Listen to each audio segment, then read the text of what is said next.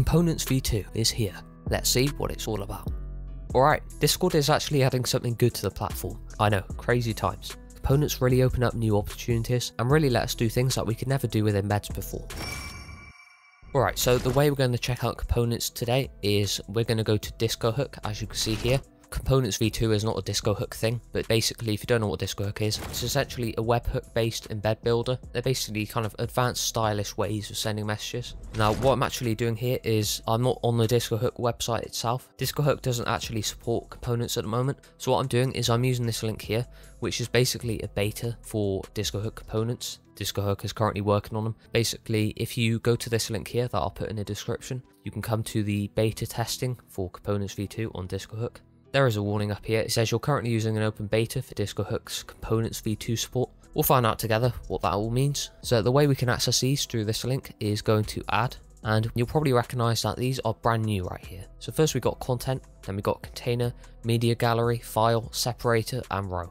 Now separator is something I'm quite excited about. It's a very small thing, but they're a lot like dividers that we like to do on this channel. So I'll show you those in a bit. First we'll start with content, so let's click content. Basically this is just regular text, at least that's how it looks here. So I'm actually going to set up a webhook really quickly so I can actually send this to my server. Here we go. It's literally just regular text, but don't worry, that's not the extent of this feature. There is actually new stuff, but yeah, just starting off, that's just regular text. Before we actually add another component, we've actually got this option here, accessory, add accessory. We get 3 options. By the way, if you actually go to this page that I'm looking at, it might have different options. Obviously this is in beta, but at the moment we've got these 3 options. So the first one is button. I'll go through this quickly because a lot of us know what buttons are. Let's just type information.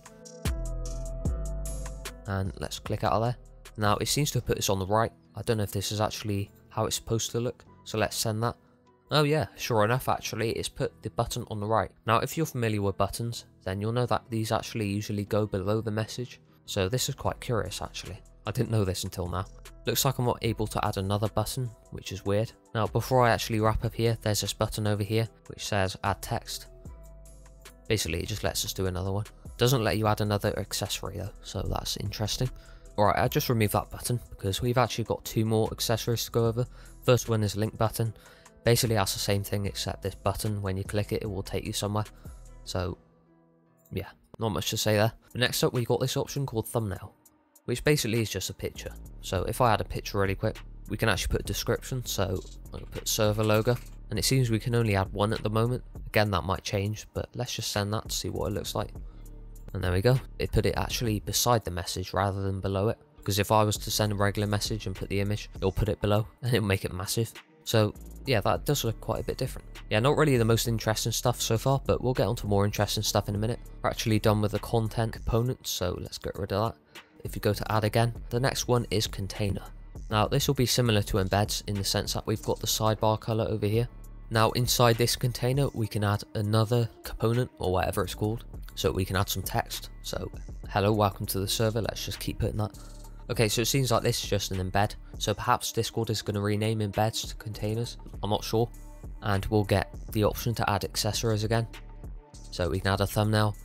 This will just be like an embed thumbnail that we can do already, except this time we can actually add it right here, which is good, rather than having to upload the image somewhere, copying the link and then pasting it here. But that's probably just a Disco Hook thing, not a Discord thing. Yeah, so that's basically just an embed, but now it's called container. So let's remove the container here. In fact, actually before we do that, we can add these other options here, but I'll go over these separately. And next up we got media gallery, so let's select that. Inappropriate size for gallery. Well, thank you. Let's actually add something here. I'll just add the logo again. Okay, this just looks like a regular message. Yeah, just like if I uploaded a picture right here. Same thing basically, just done by a bot. You can have multiple of these if we want. I've only got 1 image, so let's do 3 of those. Yeah, so not much to say there, just like when you upload a regular message. In fact, actually, let's see what the description looks like, because I'm not sure what that does.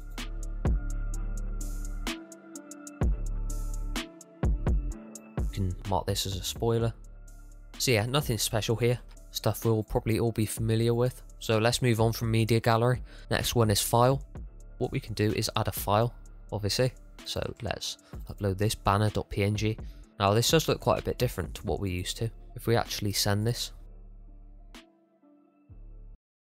quite slow today. Request entity too large. Okay, well I don't know why you're telling me that. Let's try a different file. Let me get the smallest picture I can. Alright, 1 kilobyte, that should be fine. Please don't let me down there. Okay, well I guess I can't show that off, but it will probably just look like this right here. It pretty much just looks like when you add a file that isn't supported, it just looks a tiny bit different. So yeah, not really anything to say there. Let's do separator next. Seems like I need to do a bit of text first. Welcome to the server. Let's add another text down here, or content, whatever. Nothing out of the ordinary yet, but what we can do is if we go to add a separator, I'll quickly move this up. As you can see, it might be hard to see actually. Basically, you just put a separator here. Now, if you've been around this channel for a while, you might be familiar with dividers. Basically, this just separates text like this, which is something we always do with emojis. So basically, we use one line emoji here, and we'll put a bunch of them in a row, which will create a whole line like this. The only downside is if you fill the whole embed up with these, when you then look at the same message on mobile, basically because a phone screen is smaller, what will happen is the embed will actually be quite a bit thinner, which will basically make it so the embeds will spill onto different lines, which is not really a good look. So that was really the downside to dividers, but it seems like we can actually do dividers right here, built in. They're just called separators. In fact, actually what it says here is divider line is checked, so if we uncheck that, it will remove it. So if I remove that, you can see the separator does actually add a bit of spacing. So a separator adds spacing, but the divider line will make it visual, which is pretty cool. And we get two options, small and large. That will change the amount of space we can see.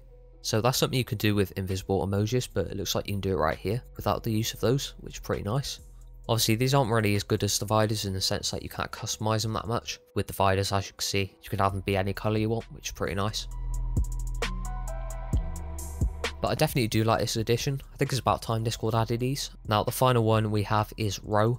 If we add that, if you've ever used components on DiscoHook before, then you'll be familiar with these options. So I guess that's what components used to be. They used to be just these options right here, at least on DiscoHook. But components v2 gives us access to all the like files, media gallery and separators that we just saw. But yeah, I won't go over these right here, but basically you can just set up a select menu like this. Good for a South Rolls channel. 2 weeks later. Alright, so I've just spent some time playing around with these components to see really what the potential of this feature is. This is essentially my first attempt with components, actually making something to put something together. I did spend quite a bit of time on this, and you have no idea how much time I spent on this image, but we won't talk about that. We'll go feature by feature. So the first thing we got here is we've got a header, which has nothing to do with components at all. This is basically an image that I made. I typically use these with embeds, and this is very similar. And what I did with that, if I actually hide these, I uploaded a header, and the way I did that was I went to add, and I added a media gallery.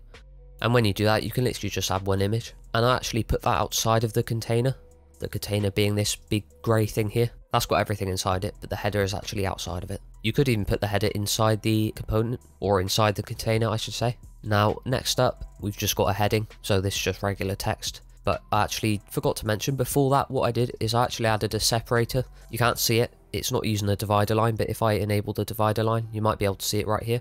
Basically, I did that just so the text is spaced a bit from the top. I think it looks a bit better that way. So you can get the kind of structure that you want. I could have made this a large, that would add more space. Just went with a small. Basically what I did here is all this text here, I put this inside a text component, and then next up I put a separator. So this right here is actually using separators. I used two smalls. I don't know why I did that, I could have just done one large, but whatever. No divider line enabled. I'll show you a component made with dividers in a bit. I don't think this one really needs it because it's got these headers here. And sure enough, next up is another gallery, which is the header. So this is just a custom image. I always wanted to do something like this, but you were never really able to, because when it came to embeds, you couldn't put images anywhere, which was a shame. You can only put it at the bottom of an embed, or at the top right as a small thumbnail. And next up after the header is a text, or a content component it's called, and just put a quick description. And what I did here was I just used a custom animated emoji. And next up, I've got a section. I'm not actually sure why it says section, it's just another text field telling you to follow the community guidelines. And what I actually did here was I wanted to use a button, so I went ahead and added an accessory in this text field which says guidelines, and it takes you to, well, the wrong website, but you get the point. So this basically takes you to the guidelines, which is right next to the text telling you to do so, which is pretty cool. Unfortunately you can't put buttons under text for some reason, because if I get rid of all this, it still puts it on the right, which I think is a bit weird, but that's just how it works unfortunately. But next up what I did is I added another separator, or two in fact. Again, I don't know why I made them both small, I could have just done a large. Perhaps this was more specific, I don't know.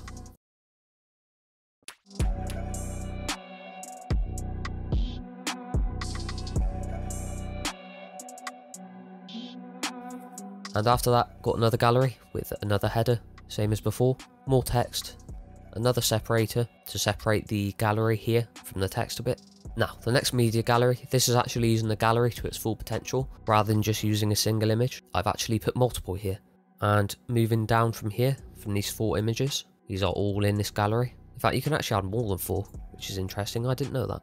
It kind of messes up the layout a bit. I wish you had more control over the gallery, because I might want an image here, and then a long image below it, so just 3 images. But it doesn't work like that, unfortunately. It's still kind of a fixed layout, but it's much more flexible than before, which is great. And getting to the end here, we've got another header. As you can see, one more gallery with a header in it. And below that, some more text with some custom emojis in it. Now, what I actually wanted to do here was this section says you can use the form below. Basically, what I wanted to do was upload a form using the file component. Unfortunately, it wouldn't work for some reason. It throws me an error. This is basically what I was kind of going for. This is what it would look like. I've tried multiple file types, but nothing works, which is unfortunate. So other than that, everything is working as expected, it seems. Now, moving on from this component, I actually made another one, very similar, but I just used dividers here instead of headers, as you can see. And these dividers are of course made with the separators. When I use a divider separator, I actually put a small separator above and below it, just to really give it a bit of spacing, because I find just using a separator on its own with the divider, even if you set to large, just isn't really enough spacing in my opinion. Yeah, so instead of using headers here, I just used dividers. Alright, I was just looking to see if galleries actually work on mobile, instead of just the first image showing up, like it used to do with embeds. And I don't know what that's going on here. For some reason, the header is right here. And for some reason, you might be able to see it off to the right, there's actually a bit of grey. Now, if I scroll over, for some reason the component is all the way over here, which is just very weird. I can't actually scroll all the way over for some reason. If you send them in separate messages, that will probably be fine actually. Oh, that's right. I don't think it's actually possible at the moment because Discohook is in beta at the moment for components. So you can't do that either. I suppose what you can do is upload an image somewhere, like an image hosting site, and then paste a link in this content field, which will show up the header. It won't show the link or anything, so don't worry about that. But what you can do then is move the message up above the one with the container in. In fact, I'll try this out quickly. I'm just going to do the old upload to Discord. I wouldn't recommend you do this, but if I do that, okay, so as you can see, it's done the same thing. Put the header and then the container. If I look on mobile now, yeah. Okay, so that's how you could work around that bug at the moment. Instead of putting the header inside a gallery above the container, put the header in a separate message to the container and that will fix it. Now, looking on mobile, as you can see, the emojis are broken. Don't worry about that. I'm posting to the wrong server, but let's ignore that. And there we go, we got the gallery and we can actually see all 4 images, which is great. Oh, okay, that's interesting. We've got an embed right here, not a container. They look very similar, I know. We've got an embed and we've got a gallery. Previously, when you had multiple large images, which was something you could always do in Discohook, you would see all the 4 images on desktop, but on mobile you would only see the first one. Let's quickly go over the benefits of components, because there's actually quite a few of them. Alright, first up, let's focus on thumbnails. I briefly mentioned them earlier, but basically when you have a text field, what you could do is add accessory and add a thumbnail. As you can see, I've got a thumbnail up here, and this was something you could always do in embeds. It will put the image at the top right, but the way embed thumbnails will work is if you add one, the whole embed would be made narrower, which is not good. And then if you go and look at the same embed on mobile, it would be very narrow. It would basically restrict the width of everything in the embed. This is no longer the case. And another benefit is if I go into another text field, I'll go in this one down here, I can add another thumbnail. So you can actually have multiple thumbnails now, which is not what you can do before. So embed thumbnails are now freeform. Basically, it just means you can put them anywhere in the embed, as long as you've got a text field. Now, unless this gets updated, at the moment you can only have one accessory, at least on Discohook. Now, next up, let's focus on the gallery. Now, this is a very good one. So basically, this replaces the large image from embeds, which you could only put at the bottom of the embed, which was always a disappointment. But now you can actually put images in the embed anywhere you want, and you can actually put multiple. Now, as for buttons, previously when it came to embeds, you would only be able to put them below the embed, but now you can actually put buttons anywhere and you can put them in the embed. You can still put buttons below. If I actually put this outside of the container, you can add a row, and then you can add a component and add a button right here. You can do a bunch of different things. You can do select menus. Now, one thing I noticed with components is while they have some stuff that embeds don't, embeds also have some stuff that components don't. So basically what I'm saying is, at least at the moment, because again this is in beta, going by what I can see here, you can't add stuff like, if I actually open an embed, you could add stuff like author, fields, and then footer, but you're not actually able to do that in containers. So that's a bit disappointing, perhaps that will change, I'm not sure. But those 3 features that I mentioned were quite optional really. I don't think they were ever really essential. I think the pros outweigh the cons here. Oh, and something I almost forgot to mention is when you make a container, as I went over earlier, you can add a sidebar colour. So I could add a blue like this, just like you could with embeds. It looks the same, pretty much. But when you click reset here, you can actually remove the colour. As you can see, if you look at the structure of the container, when I click reset, everything will actually shift. So it's not just hiding it, it's actually removing it. Now with embeds, if I just go and add something quickly, you can see there's already a sidebar colour before I've even added one. So you could actually not remove embed colours, sidebar colour, you could never remove that with embeds, and that seems to still be the case. Maybe Discord will make that possible, who knows. So yeah, pretty awesome stuff all around. So that's it for my first look at components. Hope you enjoyed this video, and let me know below, will you be using components or will you be sticking with embeds? Let me know your thoughts down below. Just want to mention quickly, if you're wondering why I haven't uploaded in half a year, technically it's been 9 months now, that's actually crazy. Basically I'm working on something very big at the moment, but that's all I can really say at the moment. Keep on the lookout, I'll just say that.